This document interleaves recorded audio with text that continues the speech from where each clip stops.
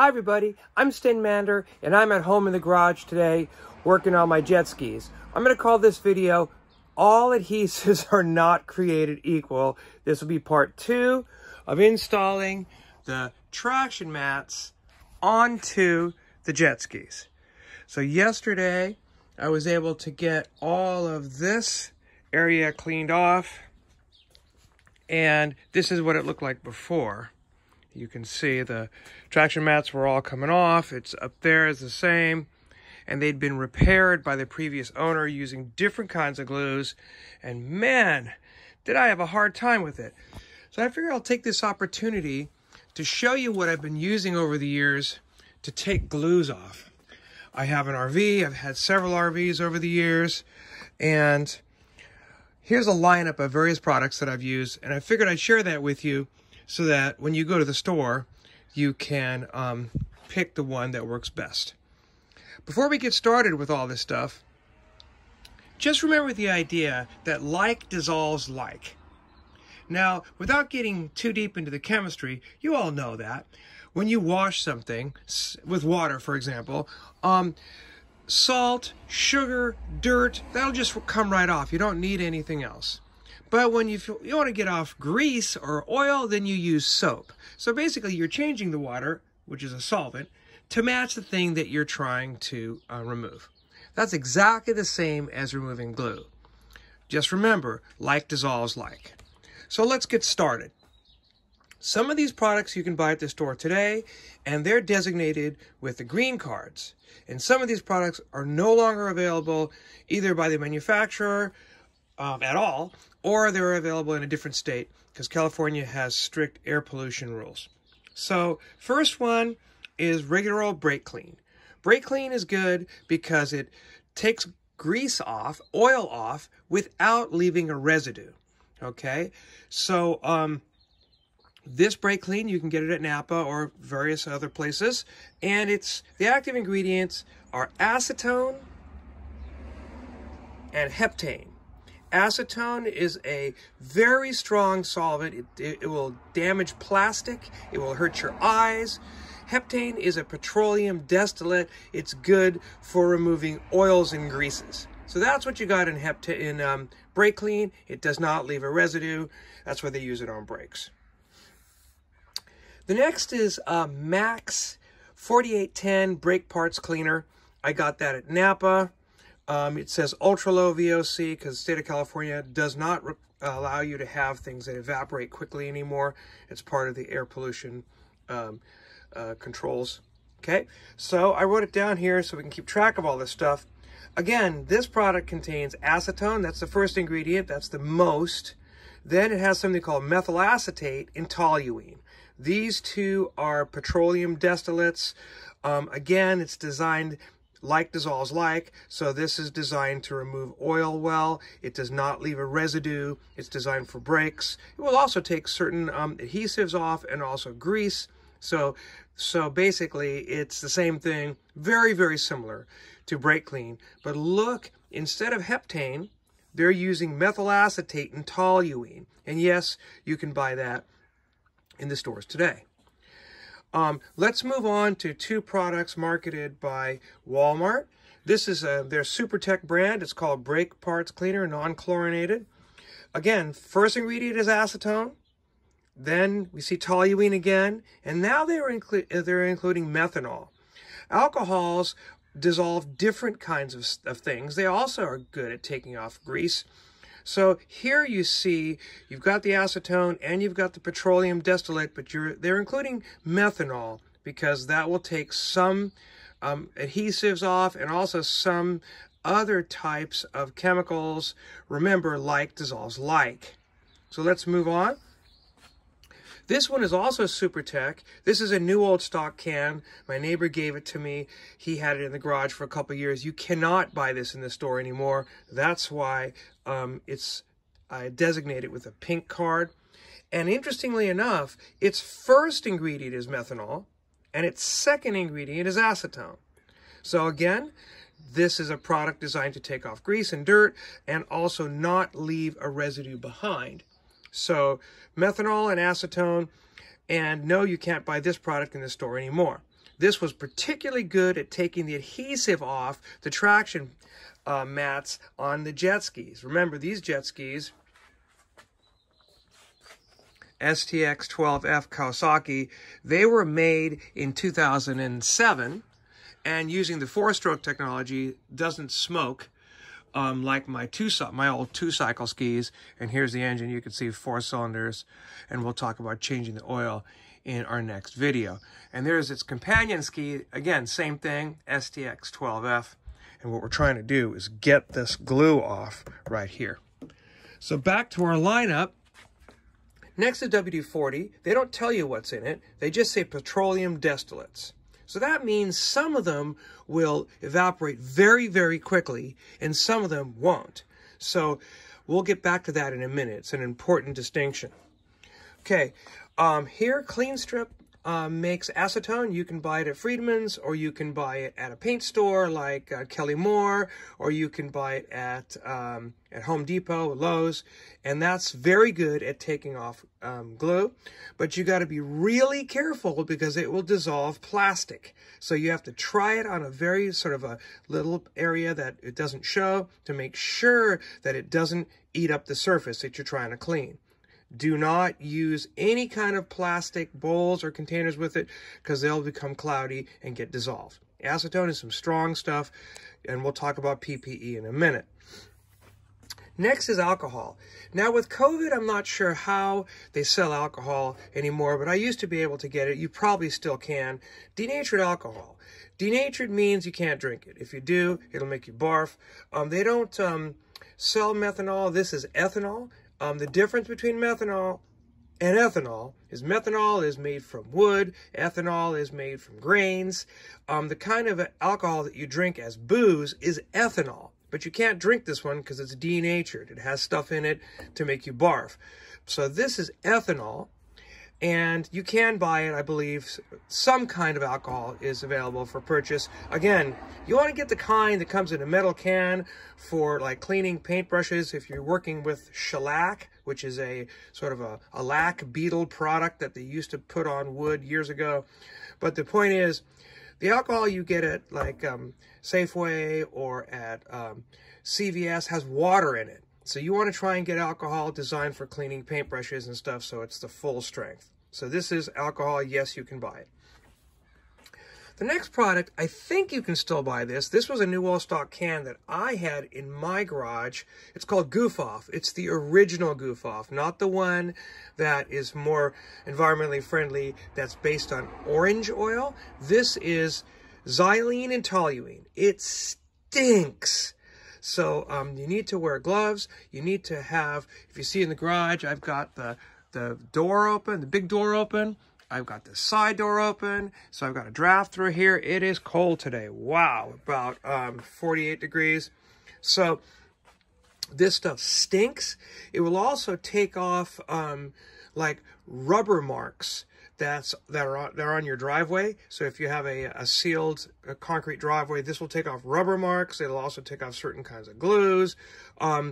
It's xylene and toluene. It stinks. It's in a special can with a tight sealing lid. And again, some of these distillates evaporate really, really quickly.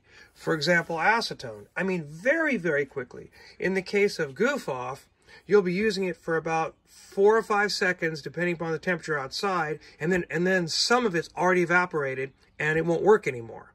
So keep that in mind. Just because you still have product on your towel doesn't mean it's going to work. Next is by Stoner.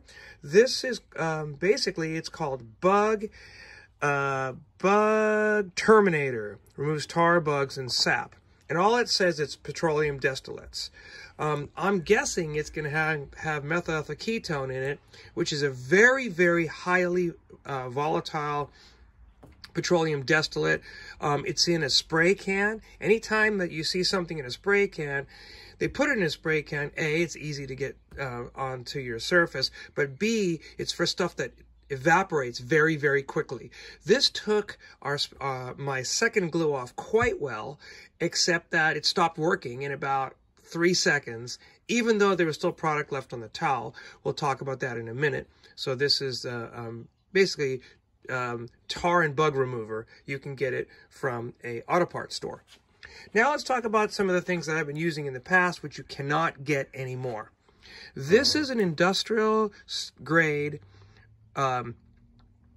glue remover, and it was expensive. Look at all those years ago, I don't know, 10 years ago or more, $18 a can. This was marketed in the RV industry to remove adhesives. It's made by Kent Automotive. Acrosol is the name. Number is P60170.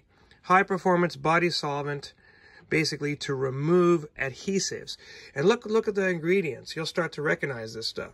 Xylene, a very, very lightweight petroleum distillate. Propane, that's the stuff that you burn in a camp stove.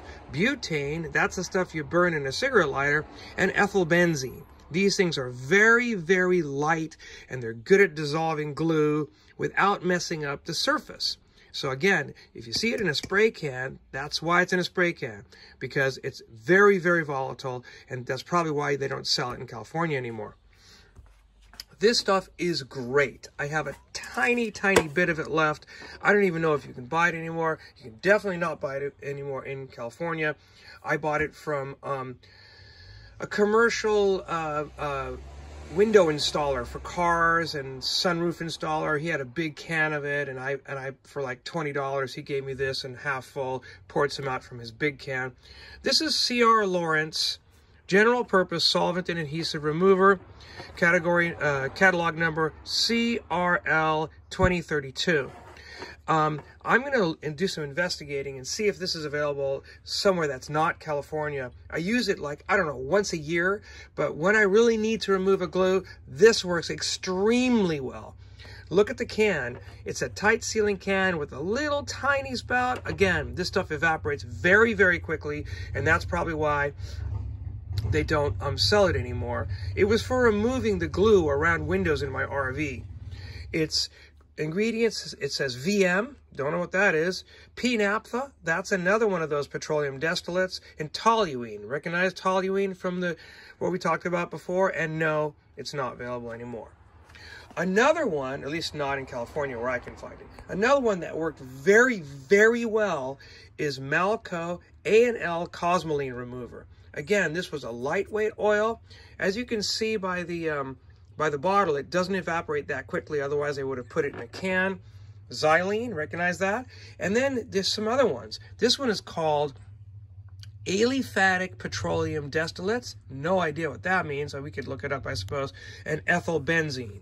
Benzene, that's another lightweight petroleum distillate. And no, this is not available in the stores anymore. I don't know if they still make that process or that product anymore. So again, when using all of these things, you need to have proper PPE. Wear your safety glasses. You don't want to get that into your eyes. I was wearing this. This is a chemical respirator. I mean, even with the doors open, it stinks, particularly Goof Off and acetone, even Brake Clean, anything that contains acetone. I mean, it's really, really strongly smelling. So I was wearing my, not a paper mask, but a chemical respirator. I was using a heavier type of glove. These are latex gloves. Got to remember, some people have latex allergies, so you could use nitrile gloves, even better. But if you were to use the thin kind of glove, like these, this does not work. These thin nitrile gloves, they get absorbed or dissolved by the chemical, so this does not work. Don't use those gloves. So you could use a heavyweight nitrile glove. Let's go bring you over here. Sorry about that. I should have had them set up for you. But these kind of chemical gloves, paint stripper gloves, sometimes they're marketed as paint stripper gloves. So these kind are heavy, they're not stretchy, and these work very well for chemicals. These are nitrile gloves for the chemical industry, paint stripper gloves, lab use. You can get them from Amazon. And then, of course, wear some old coveralls, because you get that on your clothes, it's not going to come off. I mean, you're going to get glue on yourself, it's going to be smelly. So PPE, I can't stress that enough. So you got your coveralls, you've got your thick gloves, not the thin ones. Latex gloves work if you don't have a latex allergy. If you do have a latex allergy, go with the thick nitrile gloves, a proper chemical respirator, and your what do you call it? The eye protection. What happened, you see, was when I was taking off the middle one, so in other words, this one on the starboard side of this red ski, it would not come off. It was completely, the glue was completely impervious to even straight acetone, would not come off.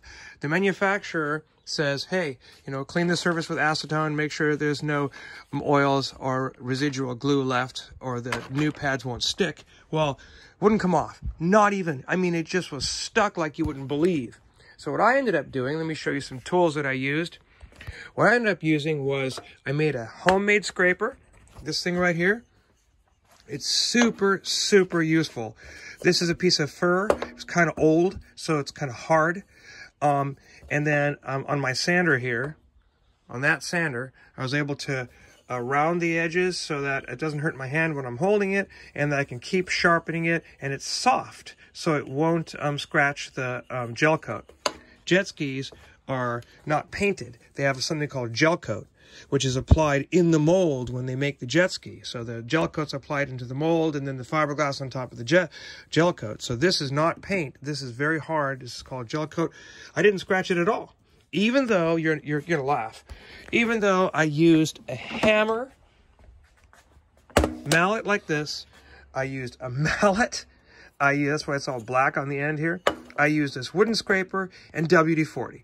I literally sprayed WD-40 down on the edge and then pounded it carefully, pop, pop, pop, pop, pop, over and over and over, moved up about an inch, sprayed some more WD-40, moved up another inch, and it took, I don't know, this one pad alone took, I don't know, an hour, probably more, to get the, first I got the pad itself off, and then I was faced with how am I going to get the glue off. So it was, the glue was a thick layer of glue. It was not dissolving in acetone. It was not dissolving in my go-to, alcohol and acetone. I was using these two in a 50-50 mix with stainless steel, an old stainless steel. Don't use plastic. It would not come off. Not at all. No way, no how.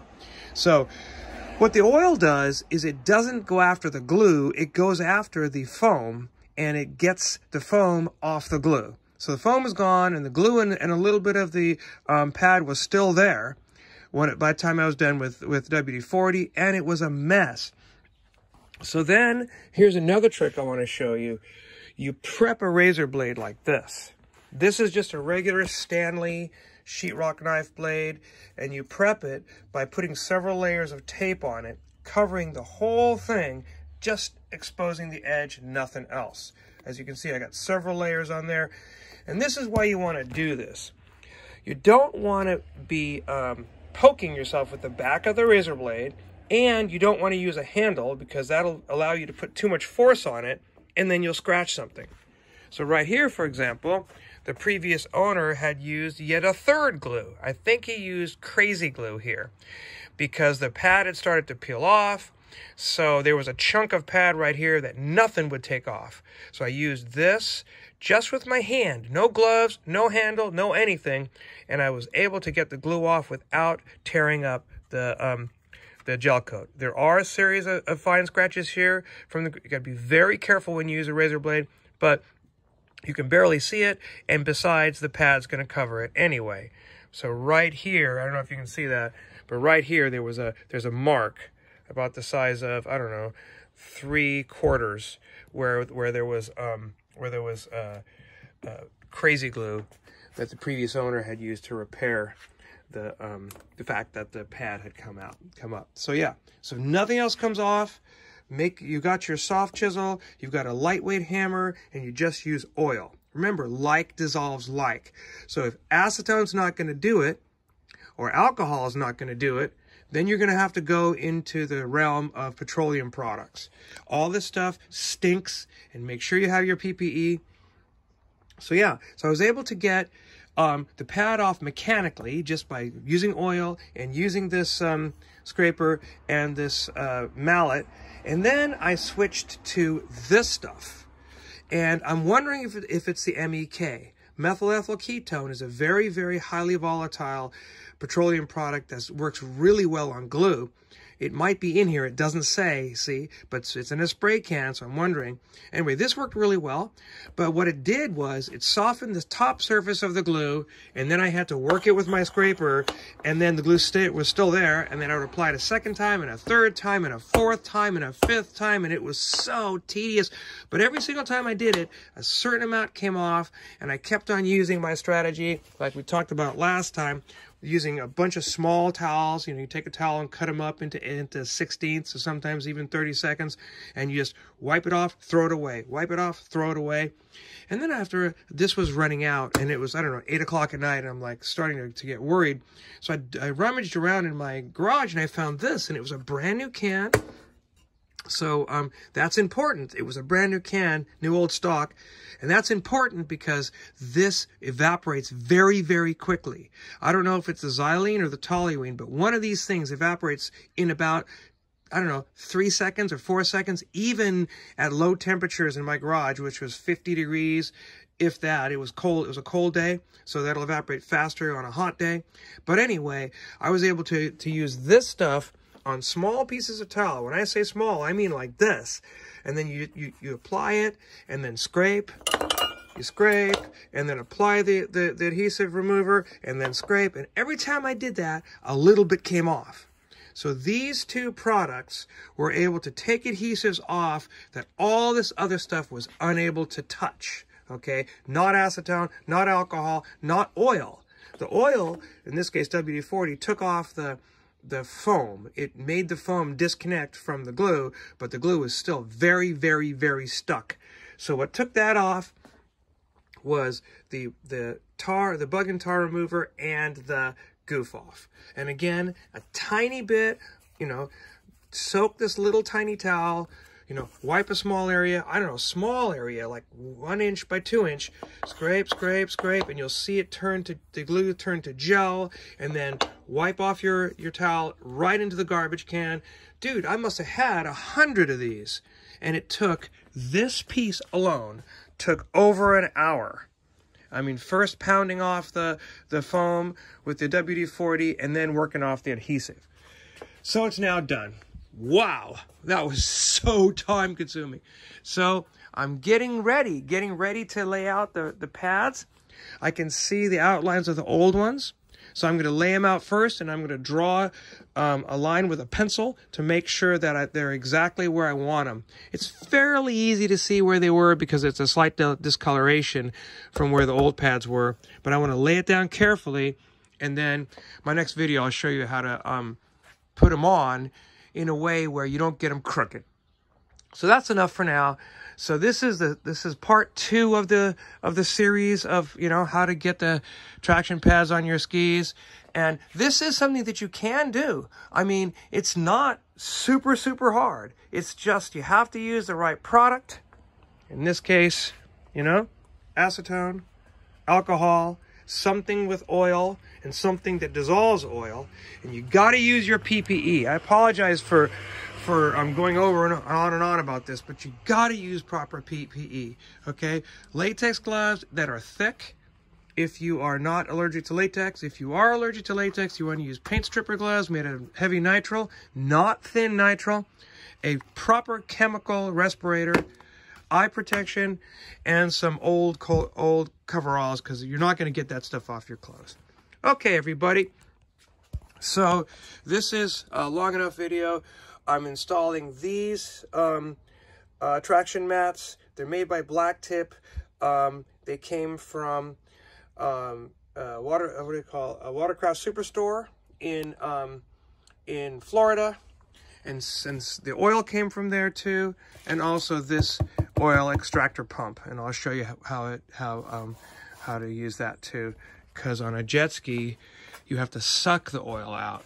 So right here, where's the right here is the oil dipstick, and I'll be sticking the pump nozzle in here and sucking out the oil in the next couple of videos. All right, so that's enough for one video. So I'm Stinmander, and I'm in the garage today working on my jet ski, and you can too.